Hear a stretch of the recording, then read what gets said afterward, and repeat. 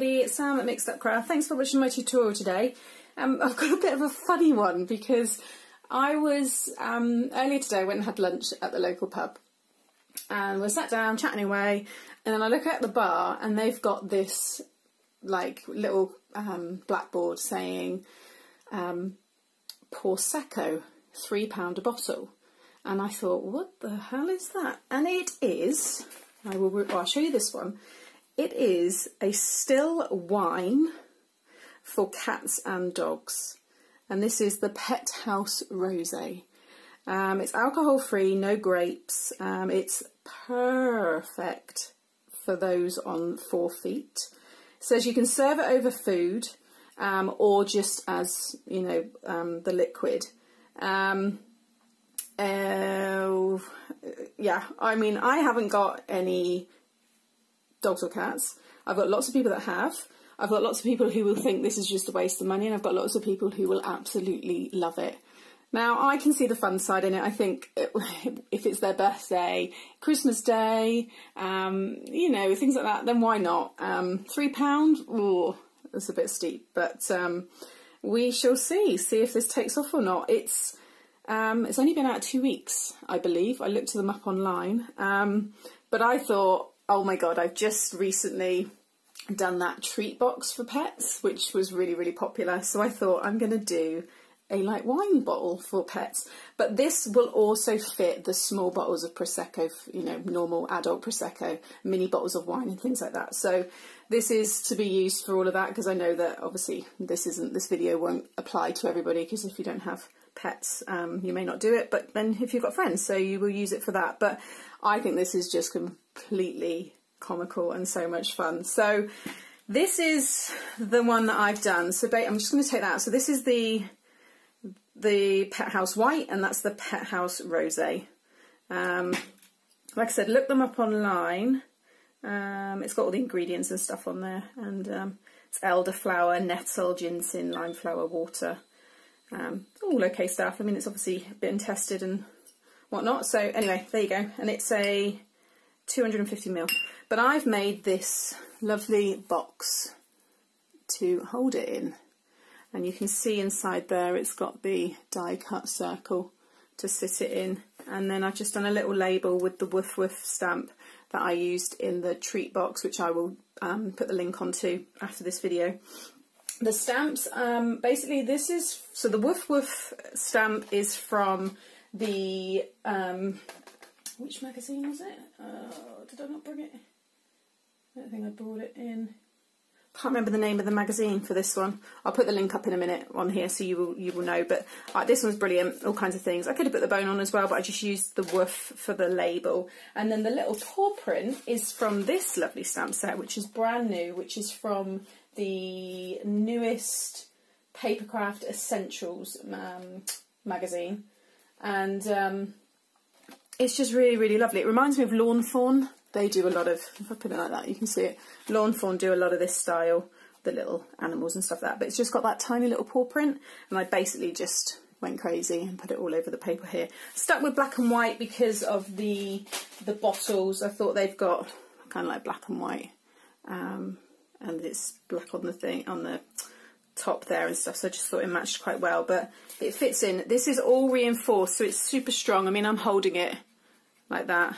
But you can see there, none of it's kind of bending or anything. So it is all nice and safe. So yeah, check it out. I will share the link to their website and stuff, and let me know your thoughts. So I'm intrigued to see how this is going to work. But nonetheless, this is a lovely box for mini bottles of wine, not just pet Pawsecco.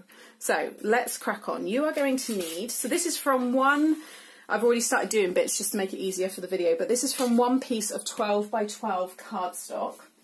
So, sorry, I just left my measurements over the other side. So you're going to need 4 pieces of 3 by 12, okay? So that's just straightforward. So literally your 12 by 12 piece of cardstock, and just cut at 3, 6, 9, and then you've got your 4 pieces. Go through all the scoring in a minute. And then you will need 2 pieces of whatever printed DSP printed paper that you want to use for your decoration, and this will measure at 2 3/4 by 7 3/4, and then you need 2 other little pieces of whatever design you want to do, and these measure at 2 3/4 by 1 3/4 of an inch. Okay, so that's all those pieces, and then you need a label. So I've just die cut my stitched circle nest, and I've just used 2 of the sizes there to just stamp and put the paw prints, and then I've just put another plain one on the back as well, just to write your little message, and then a piece of ribbon of choice. You will also need something. I have got this little die, rectangle die, to do the little handle at the top here. So, I mean, that is kind of optional, because you can hold it like that if you're going to gift it to someone, or if you're going to have them on the tables, then you don't necessarily need that, and you could maybe use a paper clip to, you know, put the tag on and stuff. So it's entirely up to you. But those are the bits that I've used. So shovel that to one side. So grab your 4 pieces of 3 by 12 cardstock, and we are going to, so you're going to grab 2 pieces, and along the 12-inch side you are going to score at 3 inches. So just at 3 on one of them, and then again at 3 on the other one. So that's those 2. And then put those to one side. Then grab your other 2 pieces, and again along the 12-inch side you're going to score at 2.5, 4.5, 7.5 and 9.5. So again, on the other one, you're going to score at 2.5, 4.5, 7.5 and 9.5. Okay, so you'll have 2 pieces the same, and then another 2 pieces the same. Okie dokie. So next what you want to do is, that's all the scoring done, you won't be needing it anymore, so you can get rid of that. Now you want to do a circle in the middle of each of the, so use these 2 pieces first, the ones that you just scored all those score lines in. And what I found the easiest way to do this was, my die that I've got is from my Sizzix nest of just normal dies, and this one measures at 2.5 inches. So that's what you need. Obviously big is okay, you don't want to go too big because the bottle will move around, but you don't want to go any smaller, not for that size bottle. As you can see there, it fits it nicely. So 2.5 size, whatever one you've got as close as that is what you need. Now what I found easiest to do is pop it in the middle of any of these. I won't show you those ones because that's going to confuse you. So pop it in the middle and just draw a circle around it. Oh no, actually the first one, put it on and put it through your machine. So let's just do that first, and then you can see what I'm talking about. I'm just going to grab a bit of sticky tape. Ooh. Okay. So pop it on your plate and just line it up where you want it to go on this first one. So you don't need to worry about drawing a pencil mark for this piece, but it needs to be as dead centre in that square as possible. And just pop a bit of tape there just to hold it in place. Grab my plate and run that one through. Okay, so now that you've done that one, what you then want to do is grab your other piece, lie that, no, forget that, I'm doing it wrong. Then get the piece that you've done, lie it so it's exactly in line with all the score lines, because this is going to be reinforced on top of this piece. And then you will draw a pencil mark around that circle you've drawn. So then it will reveal this one. Then you can grab your die, line it up and run it through your machine, and that means that you are getting it spot on to match up with each, because basically these are all going to be stuck on top of each other. So I'm just going to line that up with that pencil one that I've just drawn, like so, like so. Again, run that through.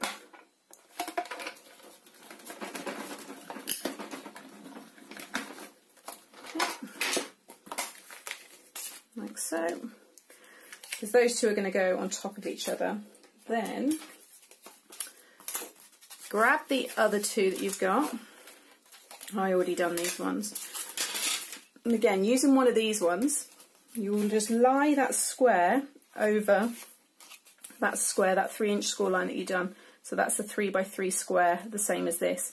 Lie it over the top. Now I've already cut this one, so I should do it on that one to show you better. So lie it over the top, and again draw around it in pencil so I can see mine already lines up. Take it off, line up your die again, like so.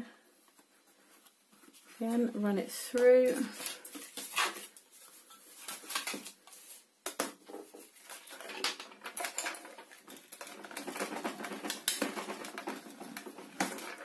Like so.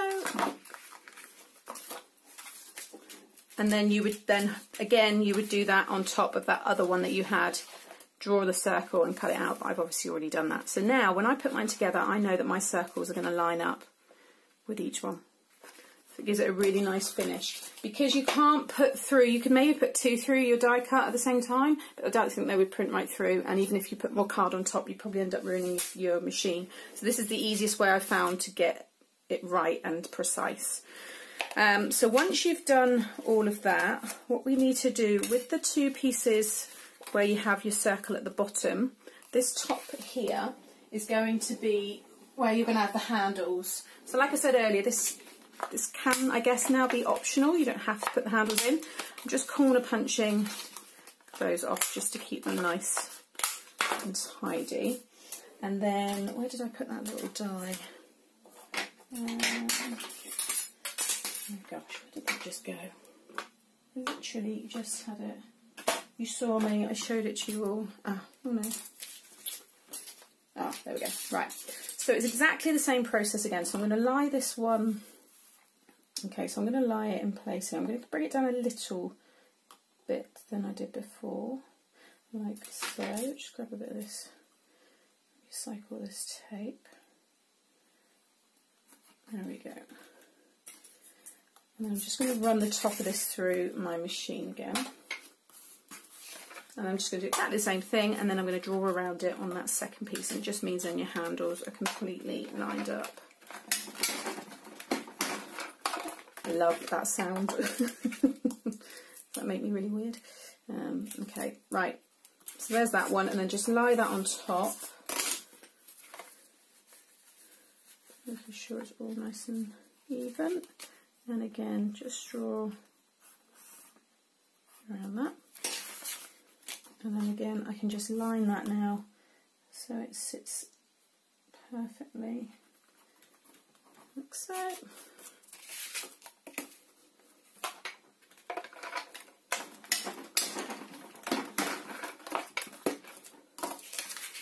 There.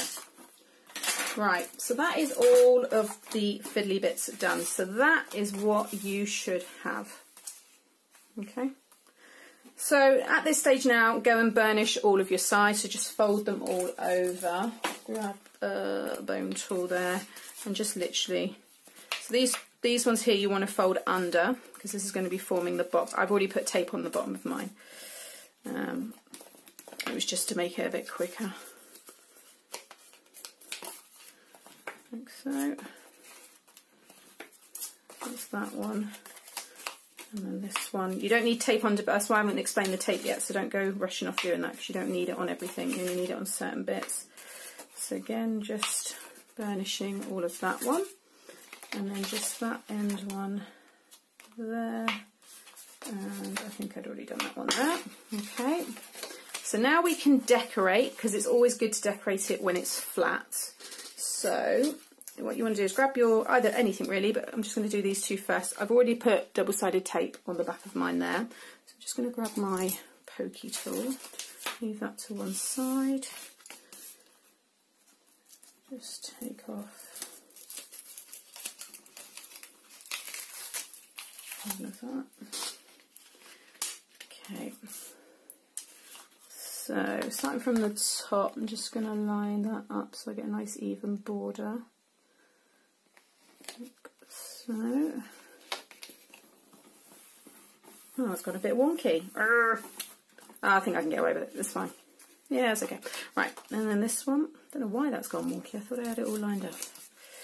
Hey ho, right. I'll get this one right. Right, let me lean over a bit. Okay. Oh. Okay. That looks straight.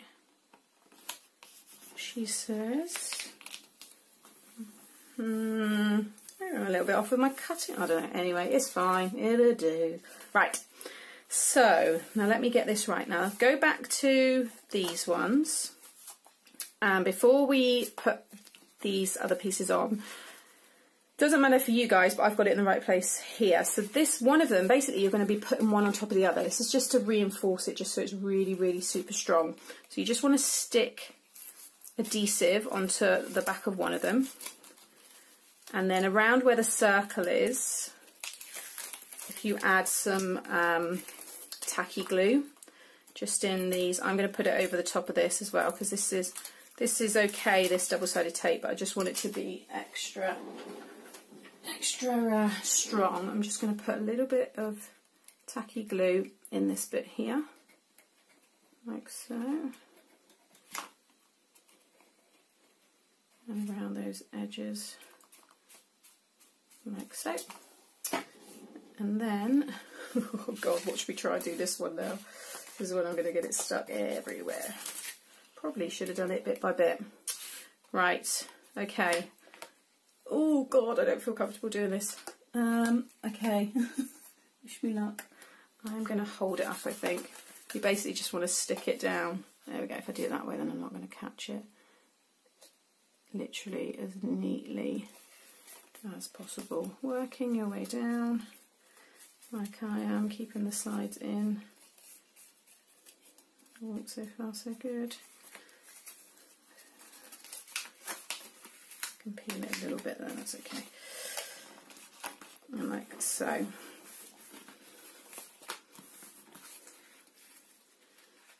Okay, so that is the base, and then you are going to fold this piece, either piece, over to make your base. So that is, oh, let's stop that bit down there, it's a little bit off. That is basically what you want to have, is that shape there. Okay, I'm just going to stick that one down.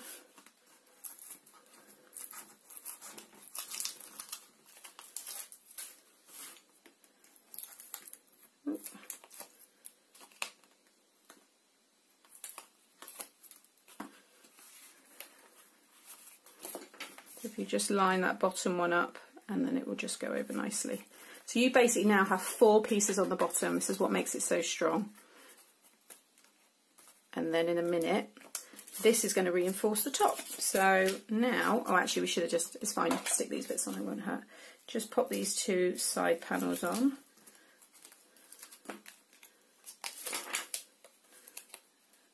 So again, just get a nice even border. So.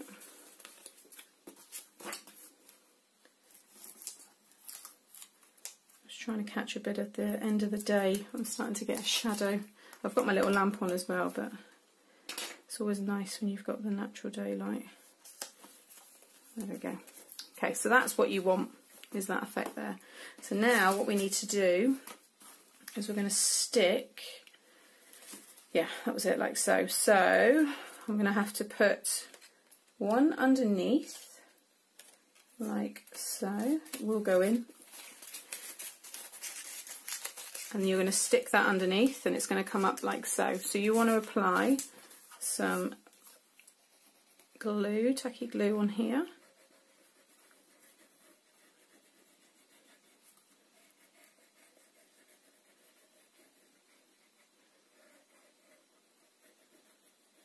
Like so.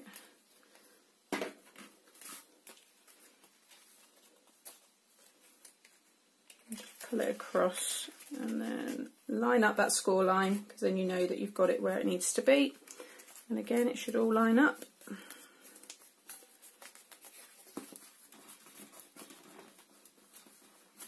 Like so. And then again, this one I'd already put some adhesive on before, so I'm just going to remove all of this, but I'm going to put tacky glue on top of this as well.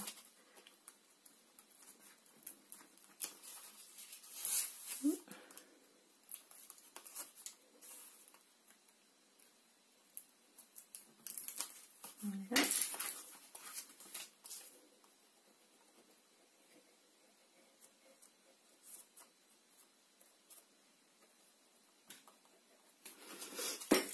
And then just pop that one. Again, line that score line up. If you hold it up right, then you know that you're getting it exact. And just line it all up. Just turn it over again.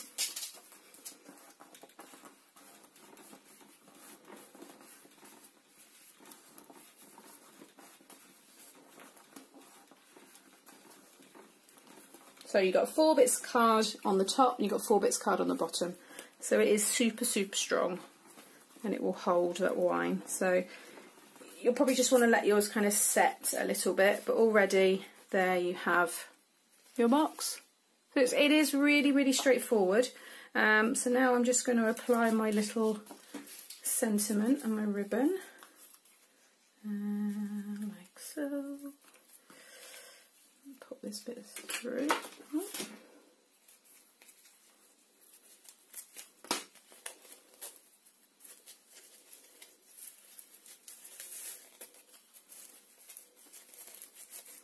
There we go. I'm going to tie that one. She says, hold on, oh sorry, I just knocked my camera trying to tie this. But so it's in the camera as well. There we go. Oh, I've cut way too much ribbon. I always do this. Right, let's just trim. That's alright, this will go for my card making side. And there you go. How lovely is that? Just give it a little play around. There we go. So I'm going to pop my rosé in that one and my white wine in that one, and there you have it. I'm obviously trying to show you at the same time, but it holds that really nicely.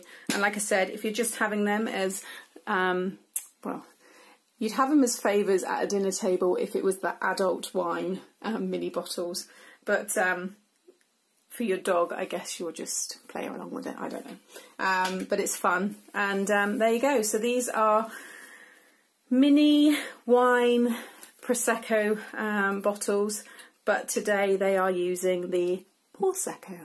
So please let me know what your views are on this. I'd love to hear it. I think it's just a nice bit of fun. Anyway, as always, I hope you've enjoyed the video today. Please hit like if you do and subscribe to the channel to see more. Thanks for watching. Bye.